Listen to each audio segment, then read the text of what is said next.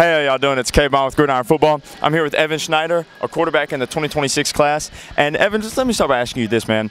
What school you go to? Pineville High School. Pineville. And what's the best part of your you're a quarterback. What do you feel like the best part of your game is?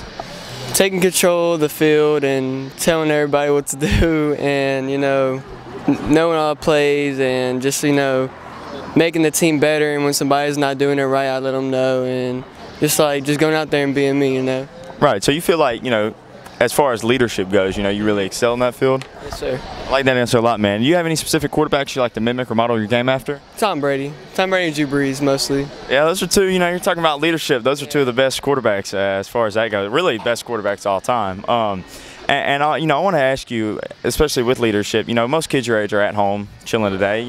What drove you to be out here today on a Saturday? Just to get better and to compete and to just be better than everybody else. I want to excel and just improve myself. I got you. Yeah. No. I got you. Yeah, I get what you're saying, man. That's and that's definitely something people appreciate, especially coming from a quarterback.